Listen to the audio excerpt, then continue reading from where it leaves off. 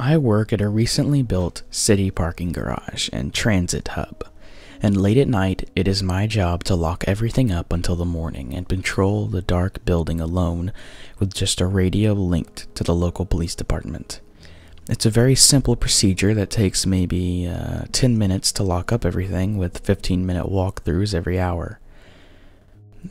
Roughly 3 o'clock in the morning, I'm very tired from my 8-hour shift with 4 more hours to go. I drag myself through the security center, fancy talk for a room with a chair and monitors, and begin my ascent through the ramps. I listen to my footsteps echo and realize it seemed quieter than usual. I could smell the typical putrid smell of the city, of the fermenting feces in the trash can from the numerous homeless from the area using the trash bins. We had to lock down the public bathrooms to prevent damage, theft, vandalism, and most importantly, deaths from people overdosing in there in the middle of the night. I finally got to the top floor and summoned the elevator. I placed my forehead against the door, feeling the cold air rushing up through the elevator shaft as it reaches my floor with a satisfying ding. I stepped, got to the ground floor, and continued back to the office. I fling the door open and head inside, running for the cold office room and using my magnet fob to unlock the door. The door usually gets hung up a little, so with a swift heel I slam it shut and make my way to my desk. The computer that runs the cameras is worthy of being called ancient. I'm pretty sure they don't even make them anymore. Not to mention the internet the cameras run off is so slow they take forever to update. So I sat there with my new favorite pastime, watching myself walk around with a tremendous amount of lag time. I sat there, watching myself drudge on through the stupidly hot weather. I laughed to myself as I watched my head land against the cold steel of the top floor elevator doors.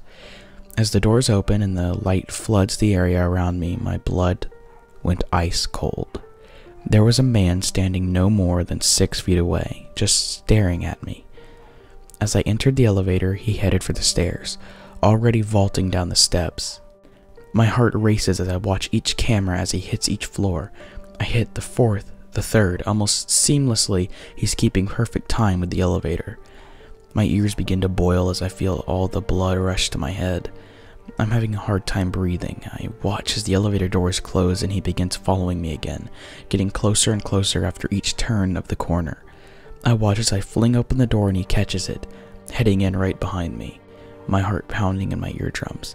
He's inside the building.